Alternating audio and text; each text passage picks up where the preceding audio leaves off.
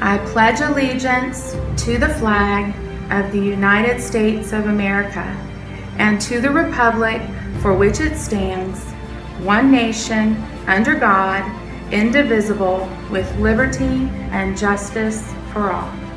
Please remain standing for a moment of silence. Thank you. You may be seated. Good morning, Longhorns. I'm Yuquan Tony, and you are watching the Roundup Report.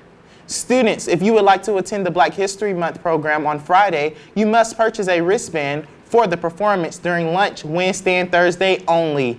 There will also be performances Friday evening as well at 6 p.m. This year's show will focus on the influence of African Americans on society in all aspects. Donations will be accepted at the door. We hope you will join us. Seniors still having trouble with the FAFSA? Do you need help? Join us for Leonard High School Financial Aid Night, Tuesday, February the 25th at 6 o'clock p.m. in the Media Center. Please bring with you your parents and their income tax information from 2018.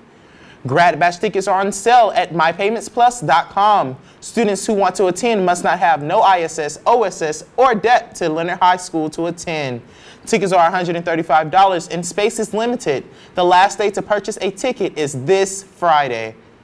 Seniors, do not forget to order your cap and gown. You can order at balfourfl.com. March 11th is the last day to order your cap and gown. The Media Center is closed all this week due to testing. Thanks for watching the Roundup Report, where we grab the news by the horns. Black History Month began as Negro History Week, which was created in 1926 by Carter G. Woodson. It didn't become a month-long celebration until 1976. Jack Johnson became the first African-American man to hold the World Heavyweight Champion boxing title in 1908. He held on to the belt until 1915, when Jess Willard took the title. John Mercer Langston was the first black man to become a lawyer in Ohio when he passed the bar in 1854. And George Washington Carver developed 300 derivative products from peanuts, among them cheese, milk, coffee, flour, ink, dyes, plastic, wood stain, soap, linoleum, medicinal oils, and cosmetics.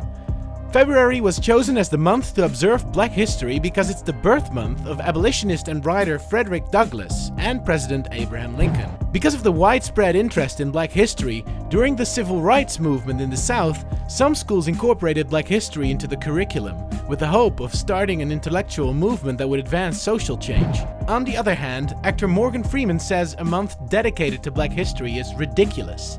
In a 2005 interview on 60 Minutes, Freeman said, and I quote, "You're going to relegate my history to a month?